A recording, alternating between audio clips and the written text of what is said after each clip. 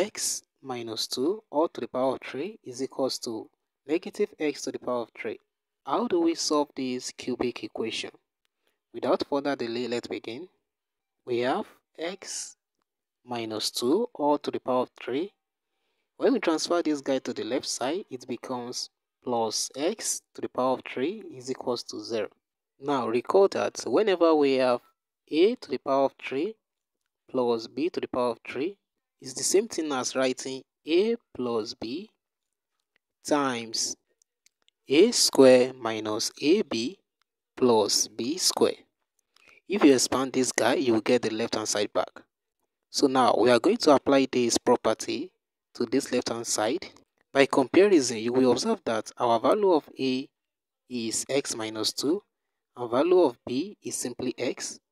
So a is equals to x minus 2 and b is equals to x. So let's plug the values of a and b into this right hand side. What is a? X minus 2, x minus 2 plus what is b? B is x times what is a? A is x minus 2. Let's use square brackets here.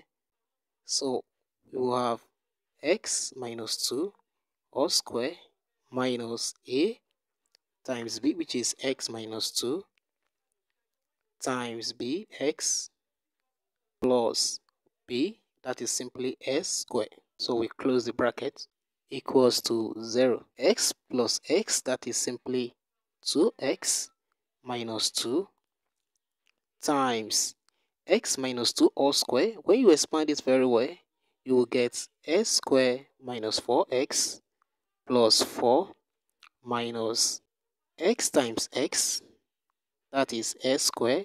X times negative 2, we have negative 2x plus s square equals to 0.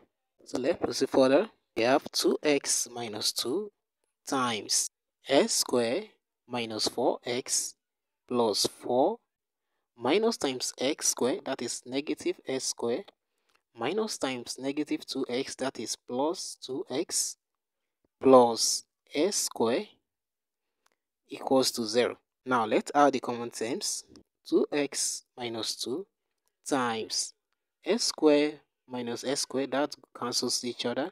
We are left with s square minus 4x plus 2x plus 4 equals to 0. This implies that we have 2x minus 2 times s square minus 4x plus 2s, that is negative 2x plus 4 equals to 0. So this implies that 2x minus 2 is equals to 0, or s square minus 2x plus 4 is equals to 0. 2x, when this guy comes to the right, we have 2, or s square minus 2x plus 4 is equals to 0. Let's consider this guy first. When we divide both sides by 2, we have x to be equals to 1. This is one solution. You observe that this quadratic equation cannot be factorized over the set of real numbers. So let us use quadratic formula. So recall that s is equals to minus b plus or minus square root of b square minus 4ac over 2a. This is the quadratic formula. So our a here is 1 and our b is negative 2 and c is equals to 4. So let's substitute these values here. So s is equals to minus into negative 2 plus or minus square root of negative 2 or square minus 4. What is a is 1 and c is 4. So we have 4 because 4 times 1, that's 4, over what is a is 1, 2 times 1, that is 2 here. So let us simplify further. S equals to minus times minus 2, that is 2, plus or minus square root of negative 2 all square, that is 4, minus 4 times 4, that is 16, over 2. X is equals to 2 plus or minus square root of 4 minus 16, that is negative 10, negative 12, over 2.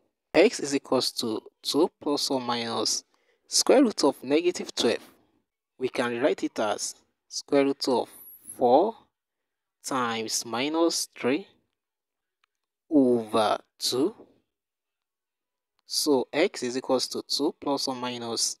This guy also can be written as square root of 4 times square root of negative 3 over 2. X is equals to 2 plus or minus square root of 4, that is 2, times square root of negative 3 over 2. So this equals to, we can rewrite this as 2 over 2 plus or minus 2 root negative 3 over 2.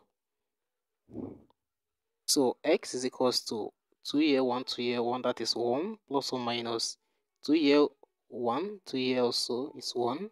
So we have square root of negative 3. But we can do something about this guy. We can write square root of negative 3 as square root of negative 1 times square root of 3. We all know this guy is a complex number, which is I, so we have I times square root of 3. So this implies that our value of x is equals to 1 plus or minus this guy in place of this I root 3. Therefore, our value of x is equals to 1. That's the first solution. Or this guy, x is equals to 1 plus I root 3. Or x is equals to 1 minus I root 3. So these are all the possible solutions for these cubic equations. That's it.